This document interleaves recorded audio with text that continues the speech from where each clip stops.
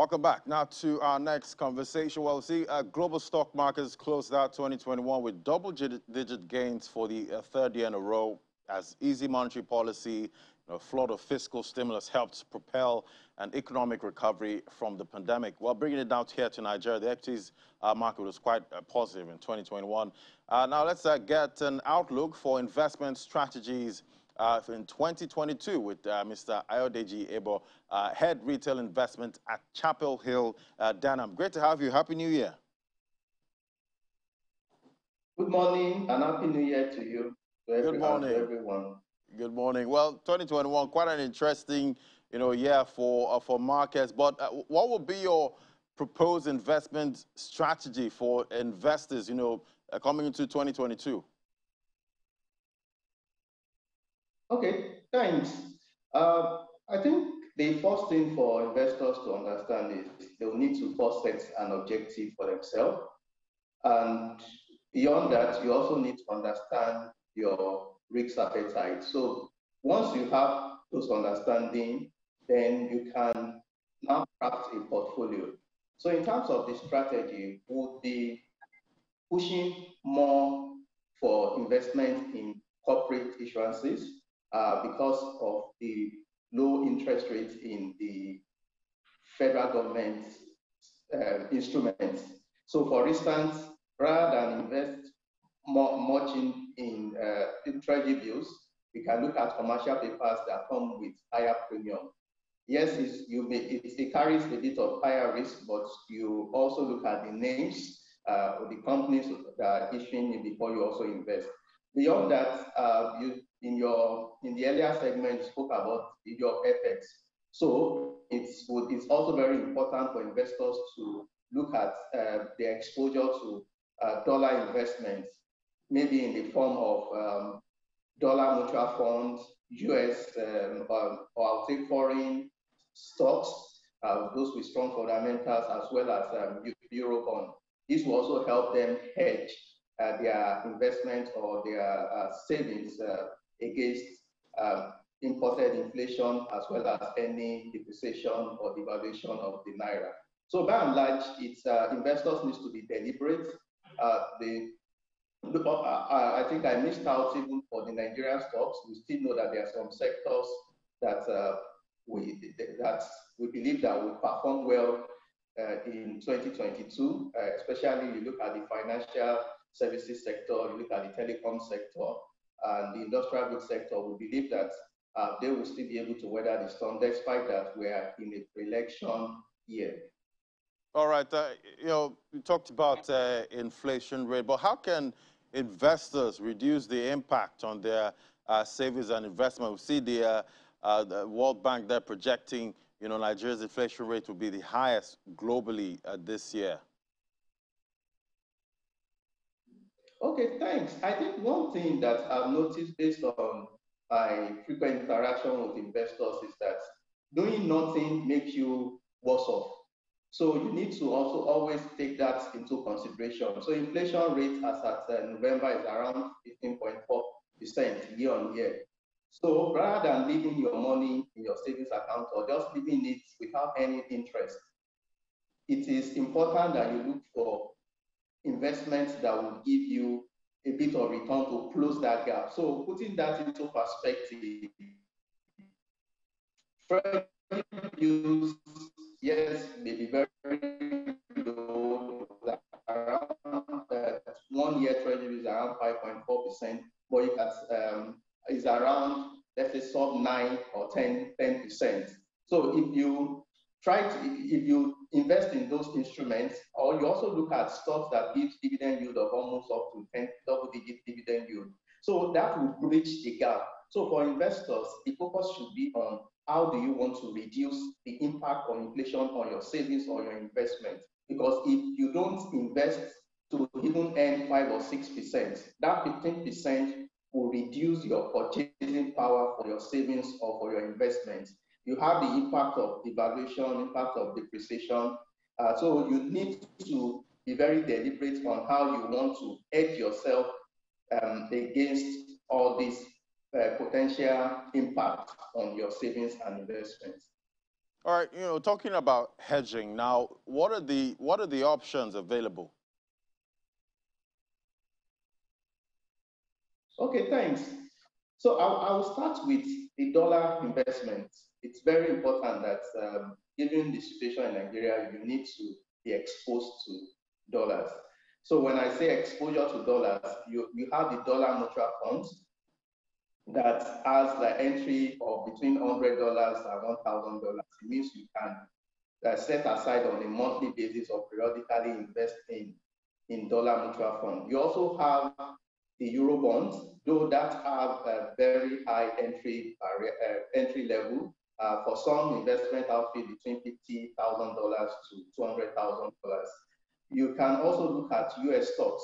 There are stocks that have been able to weather the storm. You look at their past performance in the last 5 years, and if you don't want to be specific, even investing in stocks, there are ETFs that you can exchange traded funds that tracks different stocks and you can invest in them. Now, coming back to Naira investment, you look at money market investment and fixed income mutual funds. They also give impressive return. And like I mentioned earlier, rather than putting most of your fund in treasury bills, commercial paper, we expect that there will be more corporate insurances in this first quarter, given the low interest rate environment, which is positive for the issuer. So investors should position in those stocks in the first quarter of this year. Beyond that, also looking at equities, there are stocks that when you look at their dividend yield, which is like a pessimistic scenario, minimum you get the dividend, they are almost at 10% dividend yield. So when you also invest in those stocks, it also gives you that potential to reduce the impact. And lastly, the alternative investments. Yes, it's high risk, it requires a lot of due diligence. So you may either want to go in through the mutual fund, there are funds, there are real estate funds, there are infrastructure funds that you can invest in that also delivers above inflation return. You also look at the likes of crypto, though it's currently not allowed in Nigeria, but you can look at different other classes of assets that can help you to hedge against the impact of inflation. Yeah, talking about crypto, there a lot of people have talked about Bitcoin, being a hedge for inflation, but you know how volatile that market can actually be. But what is the best portfolio mix right now going into 2022?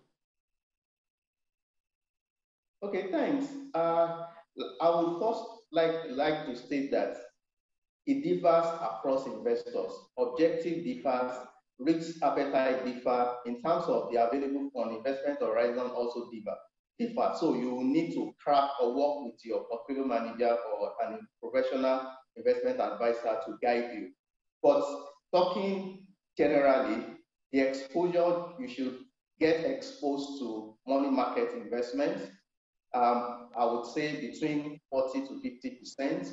You can also look at dollar investments, about 30% of your portfolio, and maybe about 20% to equities. Then you can put about 10% to alternative assets because of the high risks that they carry.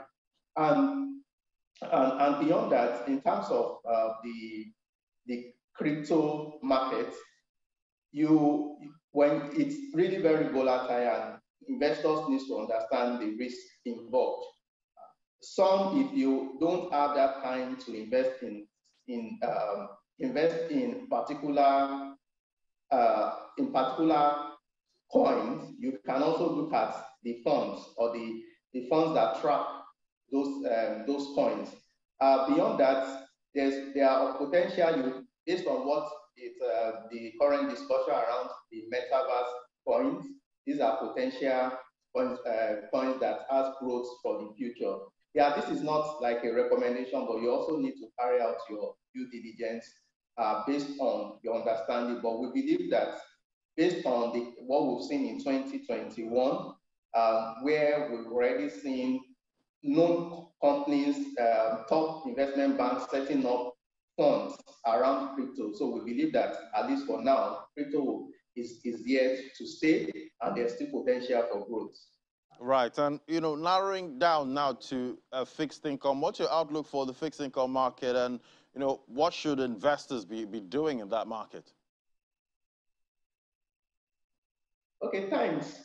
We expect that where the fixed income market interest rates would increase uh, from, let's say, from the second to third quarter of this year. And the reasons are, one, government is expected we expect government to front load their borrowing. When you look at the budget, you will see that gap.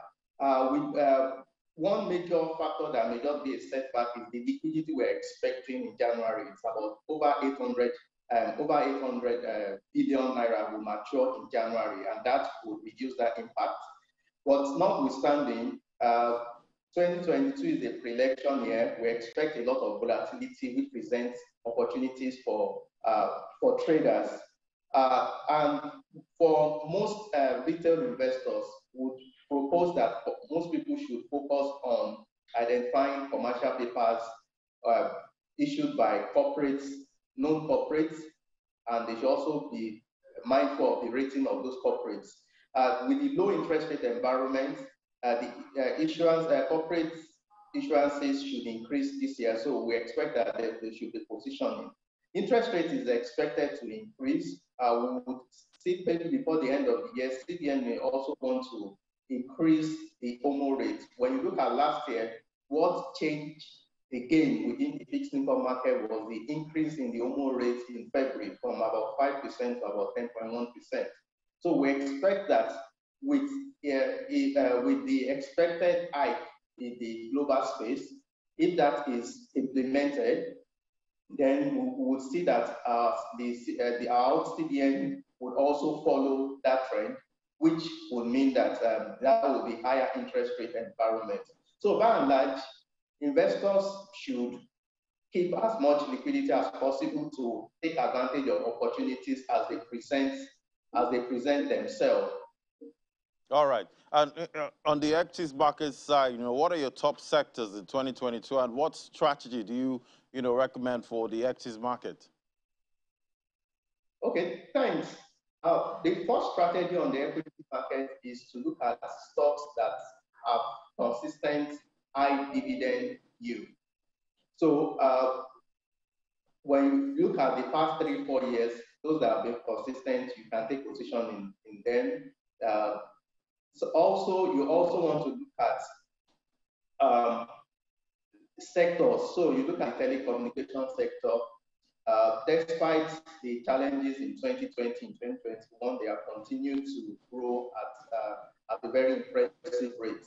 The financial services, yes, we experienced a slowdown in 2021, which I feel will give them a strong lower base to move in 2020 and 2022. So the only downside risk that we see within the equities market is because of the election. And if the high interest rate environment persists, would also reduce interest within the equities market. So we are not significantly overweight in the equities. Just identify stocks that has potential for good dividend. And if you also have that long-term perspective, there will be opportunities even as we approach the election.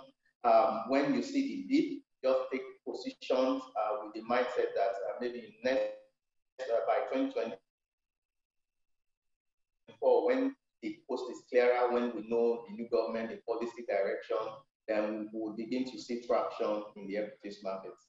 All right, talking about identifying, good investments, and stocks, the knowledge, investment gap is still very wide. How can this, gap be improved? Okay, thanks. I think the first